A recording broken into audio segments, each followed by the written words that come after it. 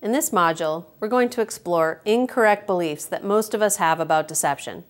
I'm going to bust some myths about deception that are so widespread they're really hard to undo.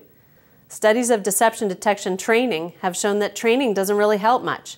We can make people more vigilant, but we don't really improve people's deception accuracy much.